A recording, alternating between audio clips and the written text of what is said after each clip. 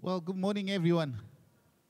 So nice that you can be with us here today for a Sunday service. And I just want to say a huge welcome to those watching from home through our BBC Connect platform. You know, one thing I realized and I'm so happy about is no matter what's going on around us, it won't take church away from us, isn't it? We can still do church. This morning, we hope that our worship will be an encouragement to you and that we will have the strength to carry on as we should. I'm going to do the call to worship, and I'm reading from Psalm 27. Would you please stand with us for the call to worship? And it reads, "The Lord is my light and my salvation. Whom shall I fear? The Lord is a stronghold of my life. Of whom shall I be afraid?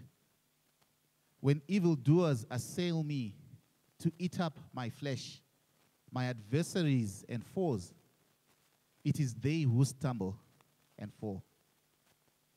Though an army encamp against me, my heart shall not fear.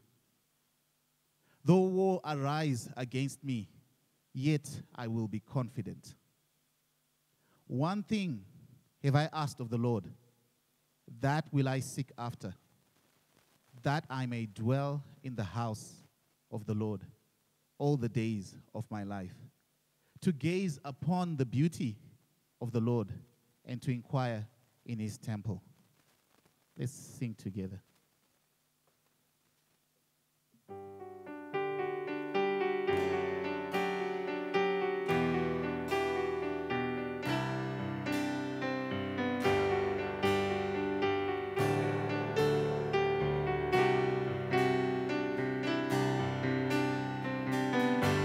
Blessed be your name in a land that is plentiful, where streams of abundance flow.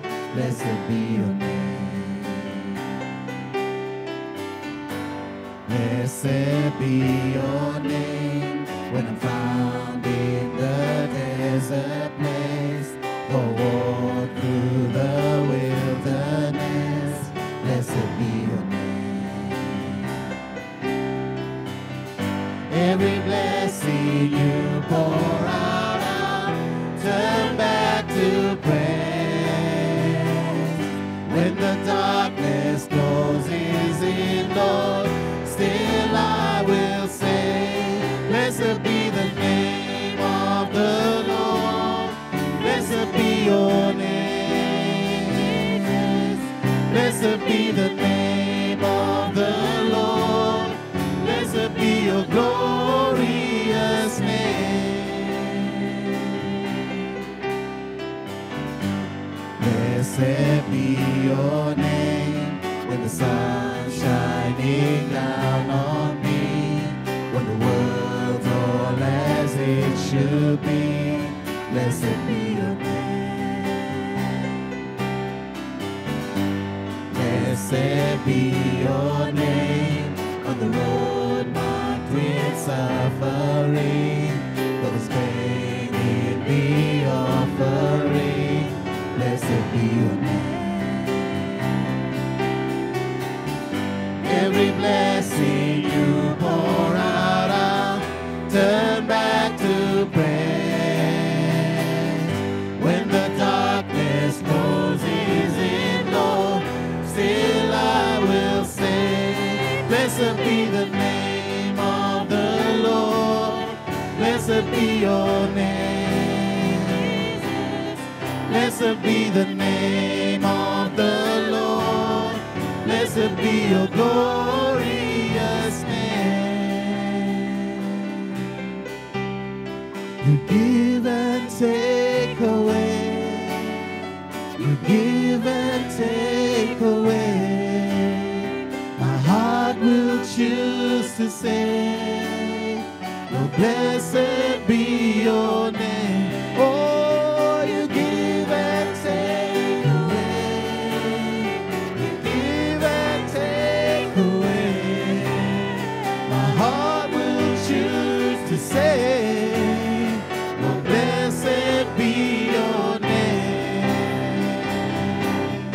Blessed be the name of the Lord. Blessed be your name, Jesus. Blessed be the name of the Lord. Blessed be your glorious name.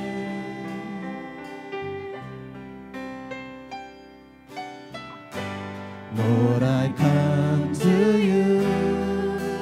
Let my heart be changed, renewed, flowing from the grace that I found in you.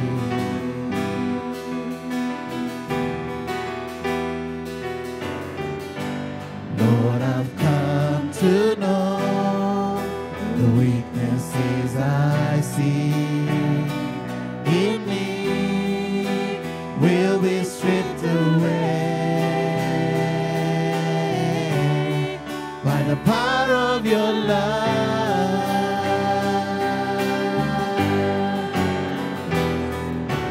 Hold me close, let your love surround me. Bring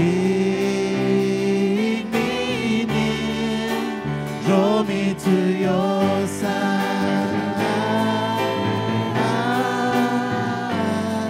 And as I wait, I'll rise up like the eagle, and I will soar with you. Your spirit leads me on in the power of your love.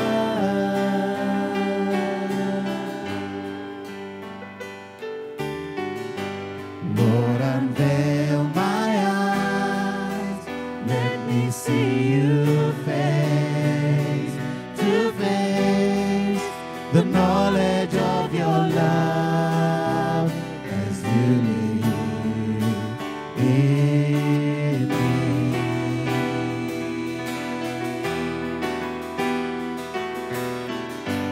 Lord, renew my mind as your will unfold in my life, in living every day by the power of your love.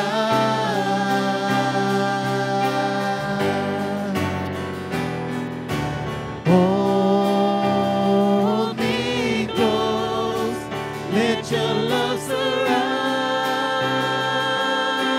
me. Bring me near, draw me to your side. And as I wait, I'll rise up like the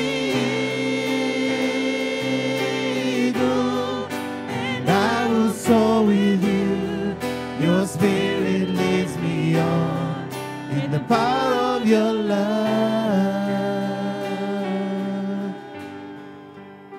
Folks, I don't know about you, but when I've been in those difficult situations when all my friends were nowhere to be seen, that's when I found that I felt the presence of the Lord more. And I just think during this time when there's so much anxiety around and everybody's not sure about what the future will hold, this is the time that we need to draw closer to the Lord. And this is the time that you can say, Abba, Father, hold me close. Let your love surround me. Bring me near and draw me to your side.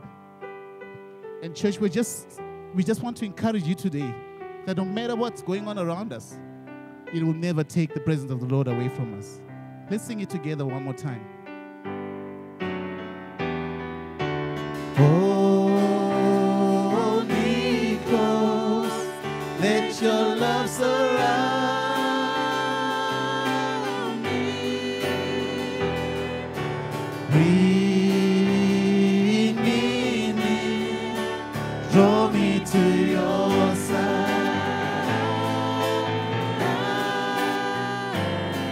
And as I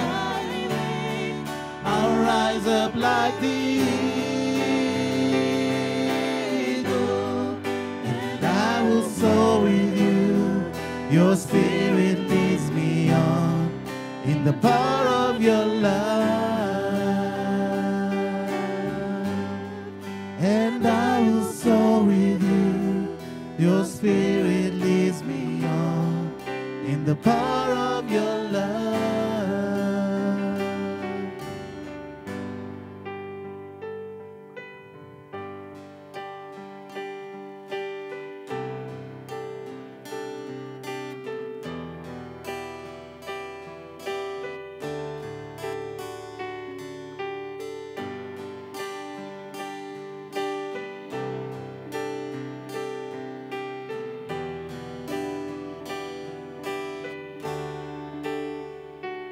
Be still, there is a healer.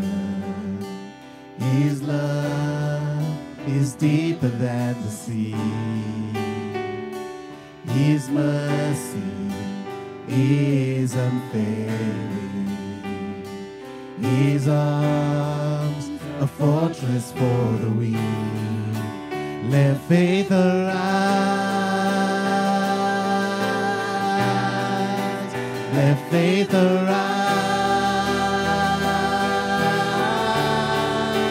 I lift my hands to believe again.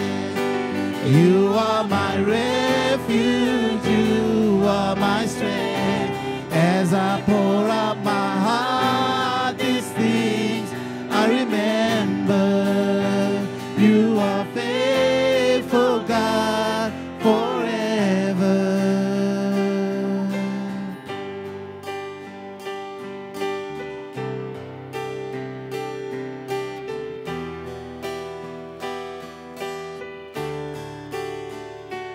Be still, there is a river that flows from Calvary's stream, a fountain for the thirsty, your grace that washes over me. Let faith arise.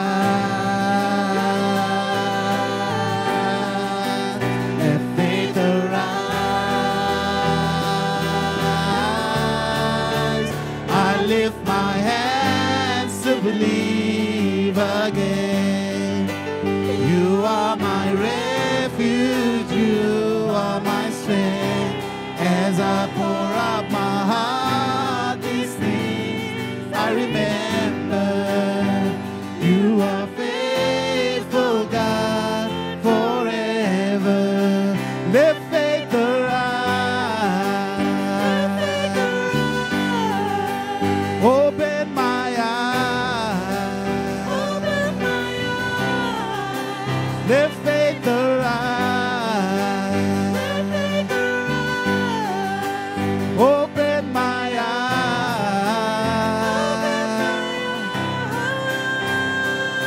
Come on, church.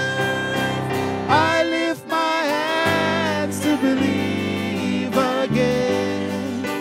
You are my refuge, you are my strength. As I pour out my heart, these things I remember. You are faithful, God, forever. I lift my hands to believe again. You are my refuge, you are my strength. As I pour out my heart, these things I remember. You are faithful, God. You're faithful, God, forever. Oh, yes, you are. Faithful, faithful God, you are.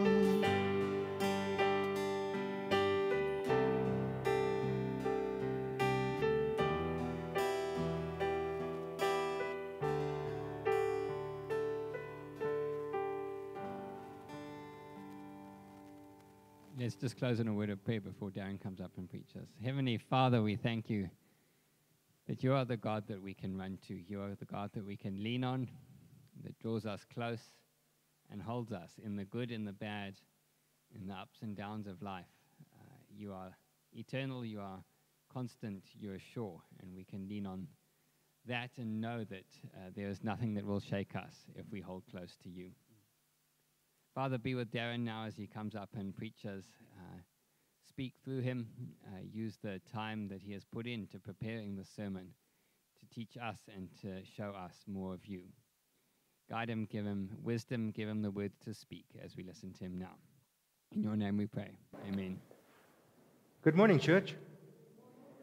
It's great to see each of you this morning. Welcome to those who are joining us via our BBC Connect platform at home. We're sorry that this is coming to you late. We had a technical glitch in our first meeting this morning, so hope that you can be patient and bear with us at home. But so glad that you can join us on site, online, and we praise God that we can gather together as His church wherever we may be, not just around the city, but I know there are people tuning in around the world. So great to have you join us. Thank you to the song and music team. Really appreciate the guys. It's a long day for our team when they serve on a Sunday. So thanks to Evans and the guys that you saw up here. We've got Sean Martin at our sound desk, and we've got Russ Smith up at Easy Worship. Really appreciate you guys. I want to say thanks to Sheila Miller. She's responsible. Aren't these flowers beautiful? So she's responsible for these flowers. A few weeks back, I wasn't sure who was responsible for the variety of pot plants that were down at the bottom here. I since discovered that that was Maureen Hundermark, so a huge thank you to Maureen for that. And thank you for being patient with us as we go through these precautionary measures of COVID-19. It can sometimes be frustrating, but we want to be smart and we want to be careful as possible. We also want to be sure that we comply with the regulations that have been given to us as churches. So as a leadership, we keep our ear to the ground, we keep our finger on the pulse, just with what's going on around about us. If ever we feel that it's necessary for us to pull back and to all return to online church, the leadership will make that decision. But we're here today, and you're with us at home, and it's great that we can continue to worship our Lord. So regardless of what comes, these things will not stop us. Amen. Okay. I want to say a huge shout out via our video camera this morning to Maureen Elliott. Maureen celebrated on the 11th of July. She celebrated her 88th birthday. Isn't that fantastic? So happy birthday to Maureen. And then John and Maureen celebrated this past Thursday, the 16th of July. They celebrated their 65th wedding anniversary. So why don't we give them a round of applause? They're not here, but they'll pick it up on camera. And John and Maureen, the Lord bless you guys. We thank the Lord for you. We are so grateful for the witness of your lives and your love for one another. 65 years of marriage. What an example to us, and the Lord bless you in the seasons still to come. Well, why don't you turn with me in your Bibles to the book of 1 Samuel chapter 10 this morning as we continue our series in the book of Samuel.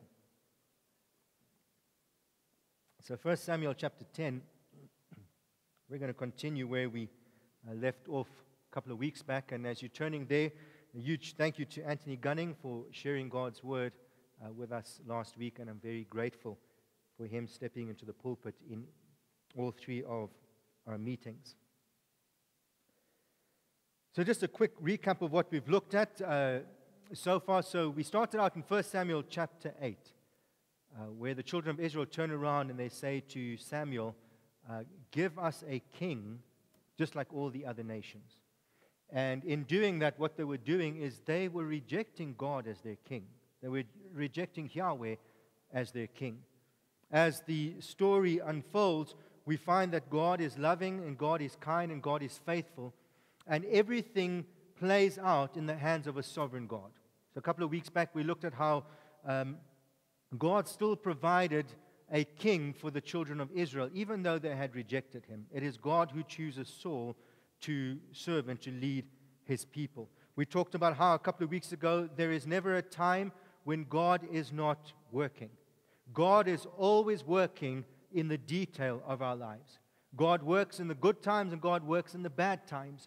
God works in the valleys and God works on the mountaintops. God works in the times of desperation and God works in the times of celebration. There is never a time when God is not working. We talked about the providence of God.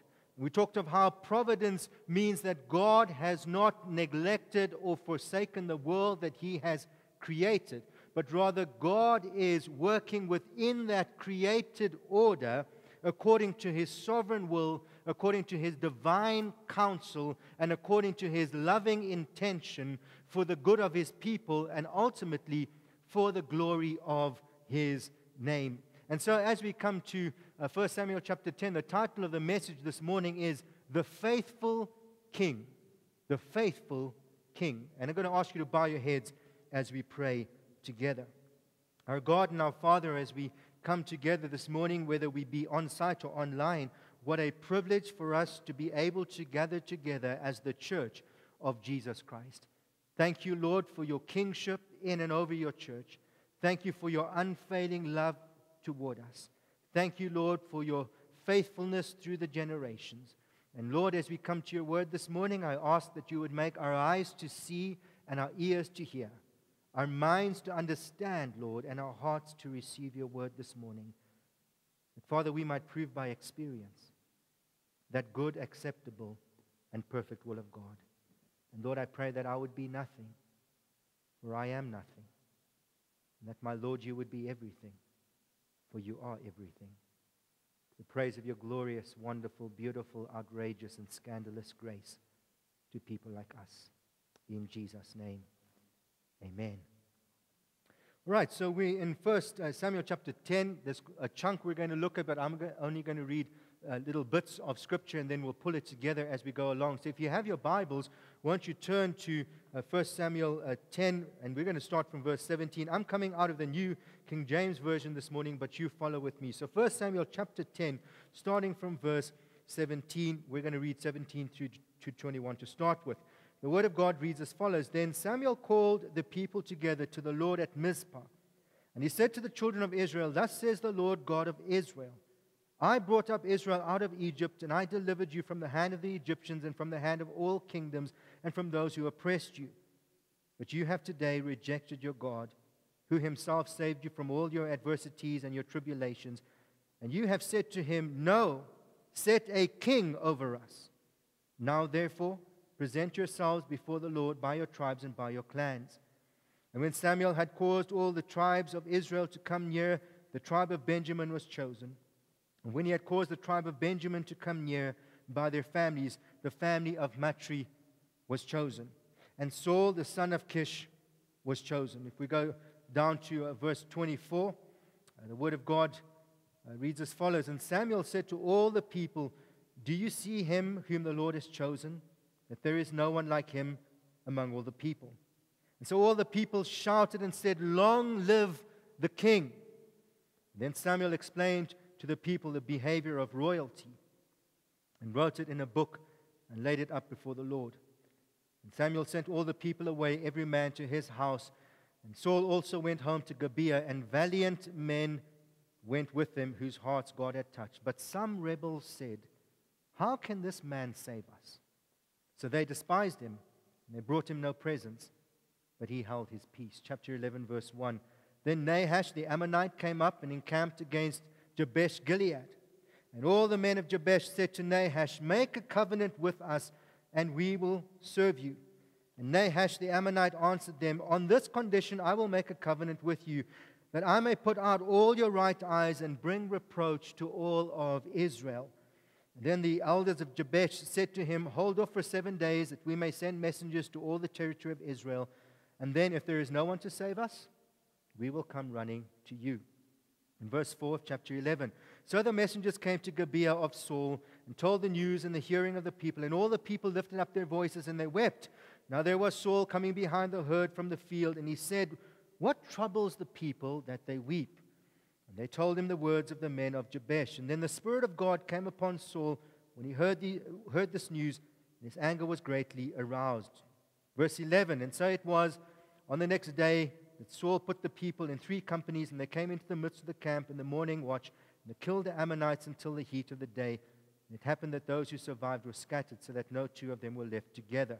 Verse 12, then the people said to Samuel, who is he who said, shall Saul reign over us?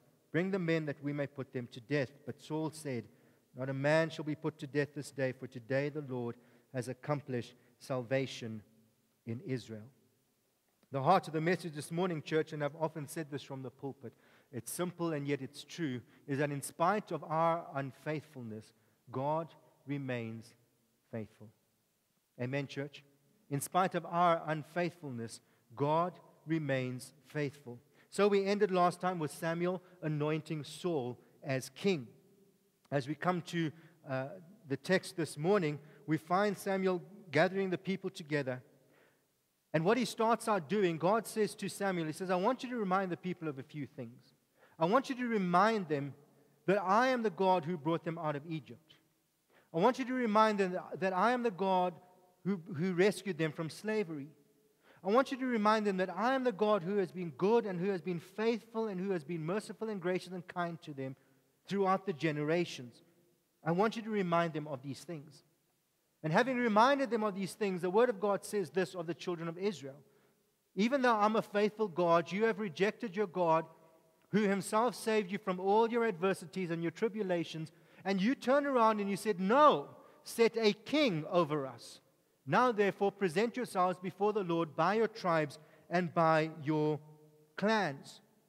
And so the Bible tells us that Samuel gets all the people together and he gets the tribe of Benjamin to step forward. And once the tribe of Benjamin steps forward, he gets the family of Matri to step forward. And then from the family of Matri, he calls the son of Kish, Saul, to himself. And he presents Saul to the people. He says, here's the king that you asked for. This is the king that God has chosen for you. The people turn around and they shout out with a loud voice, long live the king. This is what we've been asking for. We asked for a king who would take care of us, and God's given us that king. But the Bible tells us towards the end of chapter 10 that there were some skeptics who turned around, some rebels turned around and said, how can this man save us? But the Bible says that Saul held his peace and did not bring harm upon them. And I want you to remember that question, how can this man save us? And so as we open chapter 11, no sooner had Saul's rule begun than trouble came to the children of Israel. It comes to the town of Jabesh Gilead, which lay about 40 km south of the Sea of Galilee. And there was a guy by the name of Nahash. He was the commander of the Ammonites. The Ammonites were descendants of Lot. And the Ammonites for a long time had been a thorn in the flesh of the children of Israel. And so Nahash, the commander, funny, his name actually, Nahash means serpent or snake. And he lived up to the character of a snake or a serpent. And so Nahash, the commander, has besieged the city of Jabesh Gilead, surrounds the city, and threatens to bring destruction to them. But the Bible tells us that as this news reaches the people in Jabesh Gilead, we've got to ask ourselves this question. How do they respond? Do they cry out to God? No. Do they cry out to Saul, their newly appointed king? No. What do? The first thing they want to do is they want to surrender. First thing they want to do is they want to enter into covenant with a pagan nation. So here we're talking about, in church, I want us to see this. We're going to see the regression. We're going to see the downward spiral of an unfaithful people, but God remains faithful. The children of Israel are God's covenant people, and yet here we see them wanting to make covenant with a pagan nation. And so their solution is to surrender to the Ammonites. And so Nahash turns around and says, we can strike a covenant. He says there's only one condition. He says that I pluck out the right eye of every single one of you. And the whole reason that he wants to do this is he wants to bring reproach upon the children of Israel. He wants them to be an utter disgrace. But not only that, he knows that if he can pluck out their right eye, that it will render them incapable of ever being able to come against the Ammonites in war and being successful. And so he says, I want to pluck out the right eye of every single one of you. He wanted to humiliate God's people. And so in chapter 11 and verse 3, then the elders of Jabesh said to him, hold off for 7 days, that we may send messengers to all the territory of Israel. And then if there is no one to save us, then we will come out to you. These guys had God as their king, but they rejected him. They demanded a king, and God gave them a king, and yet still they did not turn to this king in their time of need, in their time of trouble. They asked for a tangible king. They wanted to be able to see this king. They wanted to be able to see this king go before them, this king who would fight for them. That's why they rejected God. God gave them a king, and they still don't cry out to this king. These guys are just not sure of what they want, right? Does that sound familiar? Sound like someone you know? Sound like us? Okay. And so they turn around and they say to Nahash, give us 7 days, and we'll see if we can find someone who can save us. You see the downward spiral. They were God's covenant people, yet they wanted to make covenant with the pagan nation. God saved them, and yet they turned around and said, give us 7 days, and we're going to see if someone can save us. How tragic is that? They had God as their king who saved them from slavery, who saved them from bondage, who saved them through the crossing of the Red Sea, who saved them in the wilderness. He had saved them through the ages. They had the record of the faithfulness of God, and yet they turned around and said, hold out, give us 7 days, and we'll find someone who can save us. And yet it was God who had saved them. Wema's laughing because it's crazy, isn't it? Right? It's ridiculous. That was their attitude. And so then news gets to Gibeah of Saul. So this is Saul's area now. And when the people hear about it, they're in Saul's area. Do they go searching for Saul? No, they don't. What do? They just start weeping and wailing and making a whole lot of noise, right? And then as Saul's coming from the land, he hears this noise. He's coming from coming behind the herd from the field, and he says, what troubles the people that they weep? And they told him the words of the men of Jabesh. So I just want to point something out here. As I said a couple of weeks ago, Saul doesn't turn out to be a great king, and we're going to learn that, okay? We probably see him at his best in this chapter. So Saul has already been anointed by Samuel as king, but we don't see him sitting at home and expecting people to just dance around him and to serve him. He's still serving alongside his men in the fields. Right, now bear in mind, his coronation ceremony hasn't happened yet. It happens after this account. But he has already been told by Samuel that God has anointed you as king. And so it's pretty admirable at this point in his life, the humility that we see. That even though he had been anointed king, he did not think it below himself to still go out to the land and to work alongside his people. This is the best we're ever going to see of Saul. It just gets worse from here. But at this point, let's give him credit where credit is due. And so he hears the predicament of Jabesh Gilead. And here's what he said. Here's what the Bible says. Then the Spirit of God came upon Saul when he heard this news, and his anger was greatly aroused. And so he took a yoke of oxen and he cut them in pieces, and he sent them throughout all the territory of Israel by the hands of the messengers, saying this to them, whoever does not go out with Saul and Samuel to battle, so it shall be done to his oxen. The Bible says that the fear of the Lord fell on the people, and they all came together with one consent. The church, I want us to understand something here. When the Bible says that the Spirit of the Lord came upon Saul, what the Scriptures want us to understand is this. Everything that was about to happen in this account would be the result of God and not the result of Saul. Everything that was about to happen in this battle was to be a result of the Spirit of God that came upon Saul, the Spirit of God that enabled and empowered and equipped Saul for the task at hand. The Bible wants us to understand none of this was the work of man, and all of this was the work of God. That's what it means. So when the Spirit of God came upon Saul, God took this man who wasn't quite fit for the task, and his Spirit made him fit for the task. Have you guys got that? So that at the end of the day, it's going to be clear who the hero of the story is. And so Saul gathers together 330,000 men, and the word is sent out. Thus you shall say to the men of Jabesh Gilead, tomorrow by the time the sun is hot, you shall have help. And then the messengers came, and they reported it to the men of Jabesh, and they were glad. And therefore the men of Jabesh said, tomorrow we will come out to you, and you may do with us whatever seems good to you. And so it was on the next day that Saul put the people in 3 companies, and they came into the midst of the camp in the morning watch, and they killed the Ammonites until the heat of the day. And it happened that those who survived were scattered, so that no 2 of them were left together. Who gave the victory? It was God.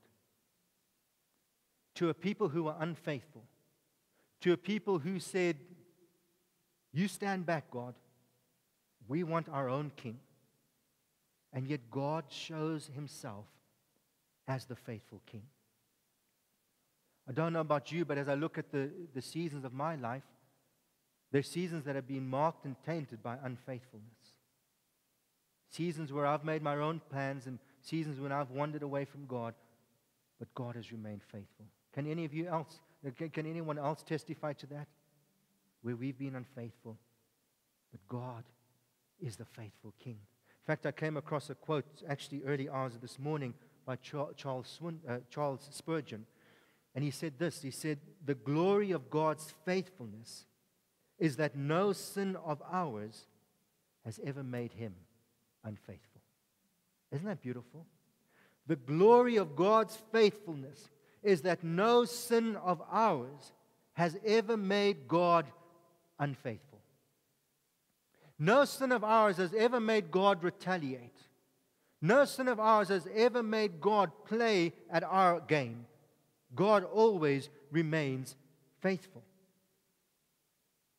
And so the Lord gives victory to his people in spite of their unfaithfulness. Even though they had rejected him, God refused to reject his people.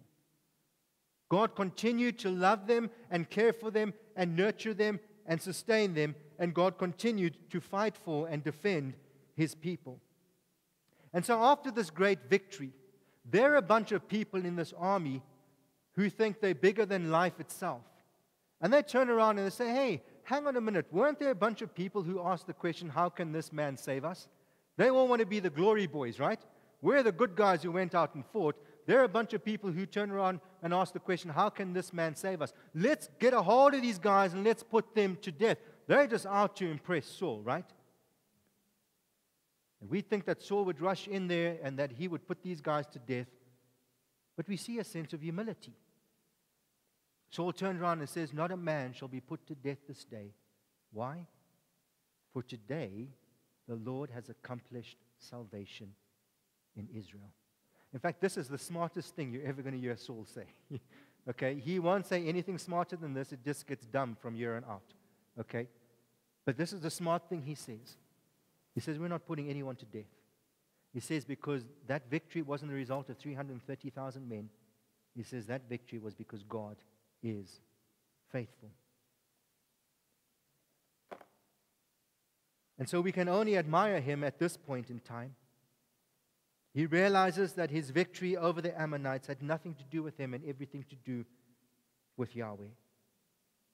And as a result of this victory, the people are now enthusiastic to gather around and to see the coronation ceremony of Saul. Then Samuel said to the people, come, let's go to Gilgal and renew the kingdom there. So all the people went to Gilgal, and there they made Saul king before the Lord in Gilgal. And there they made sacrifices and peace offering before the Lord. And there Saul and all the men of Israel rejoiced greatly. But I want to point out once again the regression here. So these men start out, and they're in covenant with God, and they say, you know what? We want covenant with another. They have a God who saves them, and they turn around and say, we're going to find someone who will save us. They have a God who fights their battles for them, and yet they turn around and they want to take the glory for themselves. But God still remains faithful to his people. The story in chapter 11 and verse 1 starts out all doom and gloom as the Ammonites come around Jabesh Gilead. But it ends with the people rejoicing greatly. Why? Because God is a faithful King. They were God's covenant people. And even though they forgot it, God did not forget it.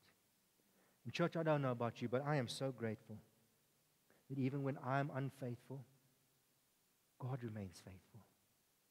That even when I forget God, God never, ever forgets me. Are you grateful for that? I was reminded, and it only struck me in this meeting, not in the first one. I've forgotten the words now, but the one song that we were singing about God's faithfulness. First time I heard that song was the first Sunday Cassandra and I were in this church as a pastoral couple. And I knew that we were here because God had called us from Kadoma, but that particular Sunday, my heart was burdened because I felt for the congregation back in Kadoma Baptist Church. But I remember as we were singing that song, God saying to me, Darren, I'll be faithful to you and Cassandra, and I will be faithful to my church, KBC. And God is still faithful to this day. And so as we were singing, the Lord reminded me, remember the day you stood here 9 years ago, and I reminded you of my faithfulness. He's our faithful King. And friends, as we come to a close this morning, I want to remind you that God loves us passionately, and He pursues us relentlessly, and He cherishes us jealously, and He cares for us faithfully. I'm going to say that again. God loves us passionately. He pursues us relentlessly. He cherishes us jealously, and He cares for us faithfully. The question we've got to ask ourselves is this: is there any unfaithfulness in our hearts? Have we turned our hearts to another? Have we placed our confidence and our trust in another? I'm sure you'll all agree with me that we're living in uncertain times, aren't we? And sometimes that can cause us to go wandering and go looking for some kind of plan. And if we are unfaithful or have been unfaithful in any way, then we need to repent and confess and seek God's forgiveness. The Bible says some will trust in horses and some will trust in chariots, but we will trust in the name of the Lord our God. Is He your King? Do we live with Him as our King? Do our actions show that He is our King? And I just want to say this: if you're here this morning or if you're watching at home, and if you've never received Jesus Christ as your Lord and your Savior, friends, I want to tell you that the greatest honor that God bestows upon a man, woman, boy, or girl is to dare to call us children of His kingdom, to make us children of His kingdom. We're not children of this world.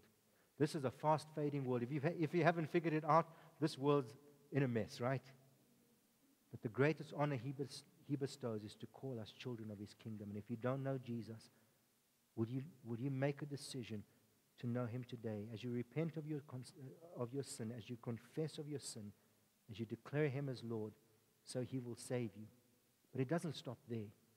Then the Bible teaches we get involved in His church and we start to live a life that honors and pleases Him. In spite of our unfaithfulness, God remains faithful. He is the only faithful King. And so, with that, as the writer of Hebrews tells us in Hebrews 10:22, let us draw near with a true heart in full assurance of faith, having our hearts sprinkled from all evil conscience and our bodies washed with pure water. Listen, let us hold fast the confession of our hope without wavering, for He who has promised is faithful. Bow your heads as we pray. You are the faithful one. Faithful through the ages you have been, and faithful you will continue to be. Father, thank you that even at times when we are unfaithful, Father, you remain faithful. That you are a God who keeps covenant with your people.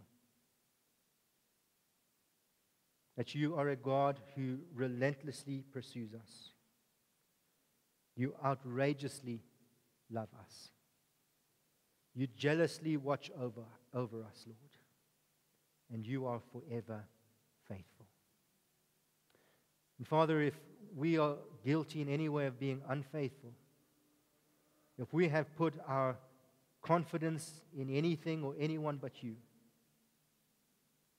if we have built kingdoms for ourselves and disregarded your kingdom, then, Lord, I ask that you would forgive us. And as we repent of our sin, Lord, I pray that you would draw us back and near to yourself.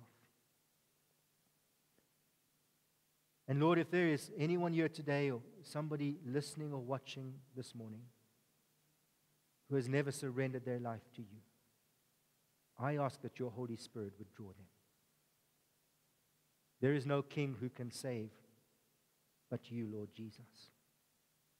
And friend, if that's you, would you repent of your sin? We've all missed the mark and we have all sinned and fallen short of the glory of God. Would you seek the forgiveness of Jesus today and declare him as your King? Would you place your hand in his hand and seek from here on out to walk with him in love, obedience, surrender, and submission? And I pray, Father, that we would hold fast this hope that we have, because you who have promised are faithful. And we thank you for this, King Jesus. Amen and amen. Won't you stand with me as we close in song?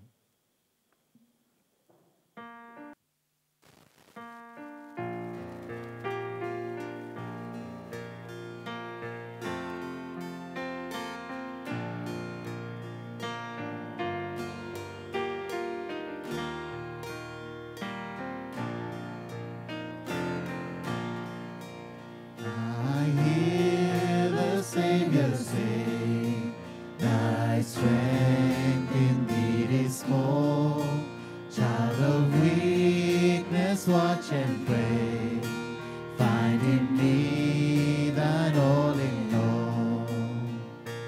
Jesus paid it all to him I owe.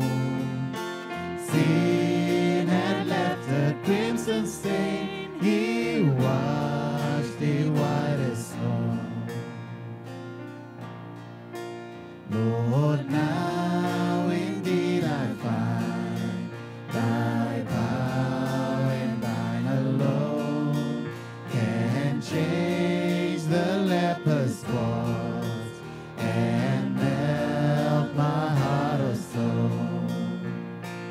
Jesus paid it all to him I owe. Sin had left a crimson stain, he washed it white as snow. And when before the throne I stand in him complete, Jesus died my soul to save, my lips shall still repeat. Jesus paid it all to him I owe. Sin had left a crimson stain, he washed it white as snow. Oh, praise the one who paid my debt and raised this life up from the dead. Oh, praise the one who paid my debt and raised this life up from the dead. Oh, praise the one who paid my debt and raised this life up from the dead. Oh, praise the one who paid my debt and raised this life up from the dead. Oh, praise the one who paid my debt and raised this life up from the dead. Oh, praise the one who paid my debt and raised this life up from the dead.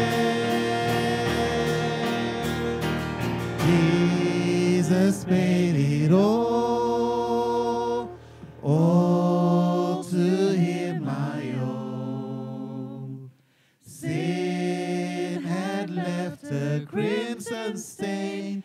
He washed it white as snow. Yes, Lord, thank you that you are the faithful King. Lord, as we leave this place and as we go out this week, Lord, we pray that your faithfulness will go before us, Lord, and that you just keep us this week, Lord. In your name we pray. Amen. Amen. Thank you.